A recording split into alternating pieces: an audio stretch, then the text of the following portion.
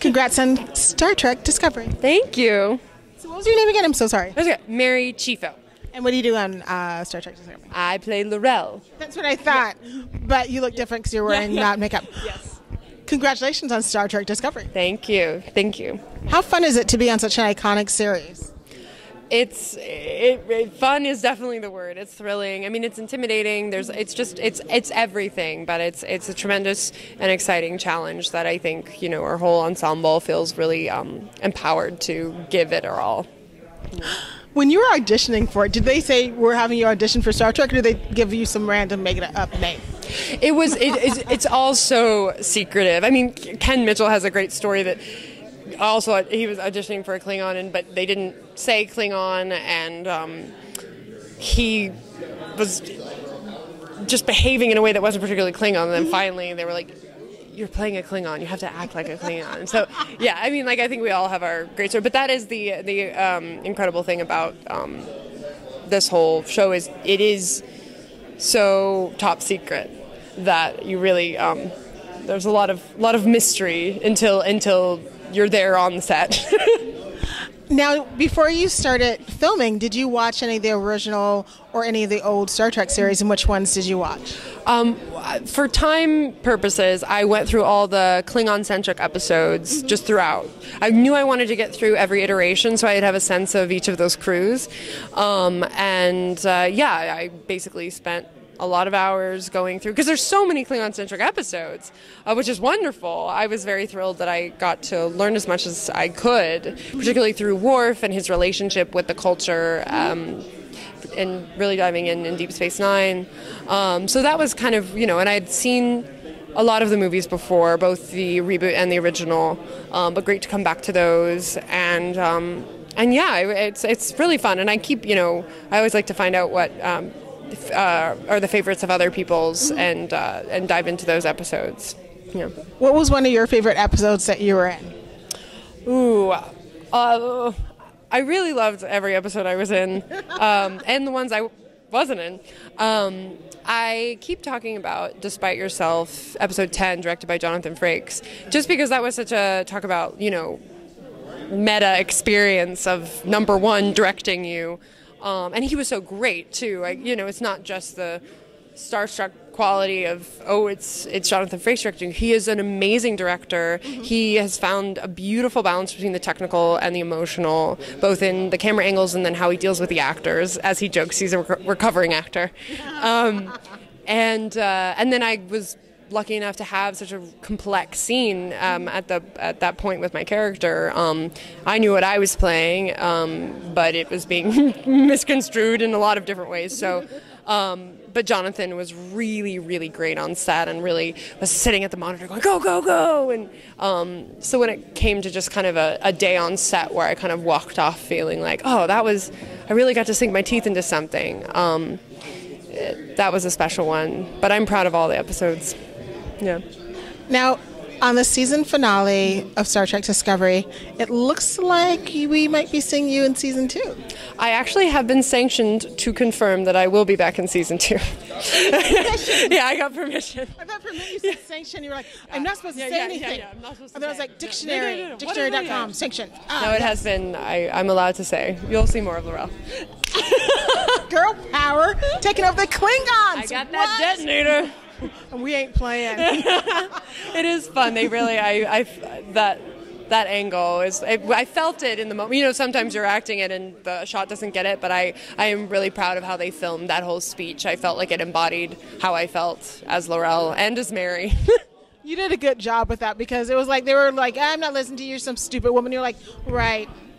Bomb. Yeah. Drop this, yeah. So you need to listen. Should I put my? I'm just gonna. No. I think we're gonna listen to me. If only we all had a detonator. Oh my gosh! If only we had a detonator. There's so many times I'm in a room. I'm like, I will. My finger's really close. It's only my DNA. I wasn't sure. I was like, I know. Klingon. Yeah. I'm not cool with her, but you did a good job. You're like really animated and fun. On the show, I'm like. Yeah. Laurel is. I tend to gravitate towards characters that are way cooler than me. The height helps, I guess. How hard was that to do, though? Because you're in all that makeup, and your character had secrets that you had to keep away from everyone else. That must have been really hard because I know you were like, I want to tell someone, I want to tell someone. Can I tell? Yeah, I mean, exactly that. I think at least, it's like I could at least talk to Shahzad about it. As much as he, when it comes to talking about things, I think I err on the side of talking, and Shahzad's like, yeah, it's great. But your castmates, the people that you can talk to about it are the ones that you can really, trust. And of course the writers. And I mean, it's tricky though, because as an actor, you need to talk things out, or at least I do. I mean, some actors just keep it all in, but I process things through talking things out. So it's an interesting balance when things are so top secret. Now, when the show finally premiered on CBS All Access, were you at home in Studio City or Valley Village with your family watching it? Did they get to watch it first time live with you? Well, it was funny because, we had the official premiere in LA, and we were able to be here for that at the ArcLight, the Cinerama Dome. But then when it did actually premiere on the network, we were actually back up in Toronto. So, but it was great because we got together at a place nearby and had a room where we watched together, everyone who was around. So it was perfect, and we're in the middle of finishing the season. I think we had just gotten the script for episode 15, and here we are watching the beginning, which was actually kind of beautiful because you really. Well, I remember writing to Sonequa. We filmed, the first time I interacted with her was episode 15, and so we filmed the scene where she and Giorgio come to my cell, and the way she was talking to me, I then went back and watched the first episode, and I was like, oh my god, I can see this arc. Like, I can see Burnham coming into her own in this new way, just from the few lines that Burnham was saying to me in that one scene. So that was really cool to see how much all the characters had grown, even just from the first season. Yeah. Now, is this your first series working with this many people? Because it's a huge cast. Yes, absolutely. Well, it's funny. It's my first series in general that I've been this immersed in and a part of. But I came out of school. I was at Juilliard, and so we were a very small conservatory. And fun fact, Mary Wiseman, Cadet Tilly, and I were in the same class. Oh my gosh, that's so funny. So I will say that the feeling of being in an ensemble, our class was 17 people, it feels like that.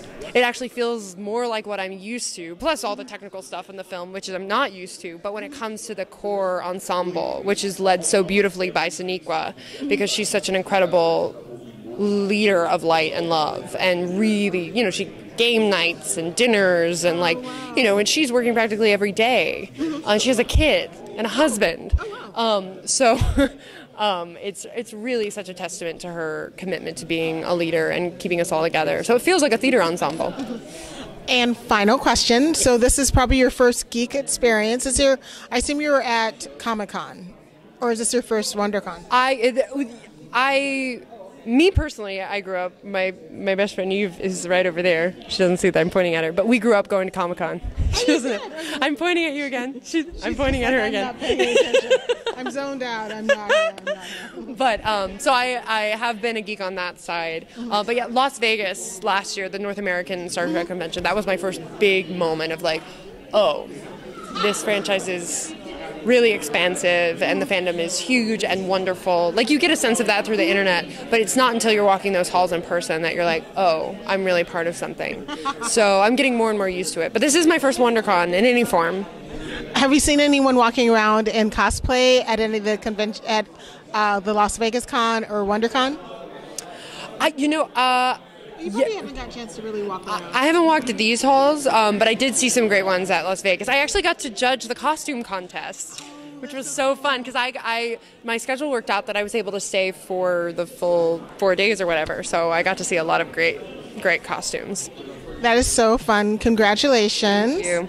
Hopefully one day I will be seeing you at Comic-Con again. I hope so. And then we'll talk about what's going on the show. That's always the hope, right? That's the hope. Congratulations. Thank you. And wow, Juilliard, multi-talented.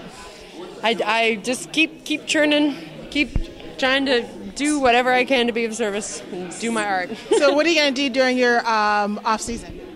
I have a project that I'm currently producing that I can't talk about yet. So this is like the perpetual, but hopefully I think soon we'll be able to talk about it. But it has been fun. I've been on the other side. It's something I've adapted and something that I am producing, and it's been really amazing to kind of be on that side of things and realize all of the conversations that, like all of these people that we're celebrating today have to have on a daily basis. I'm now being behind the scenes doing that. So it's been empowering, but also humbling, and allows me to kind of take a breath as an actor too and realize, oh, there's so many other things going on right now. I just need to cool it. That is so exciting. Congratulations. Thank you. Pleasure to meet you. Such a pleasure to meet you. I adored you on the show. Thank you.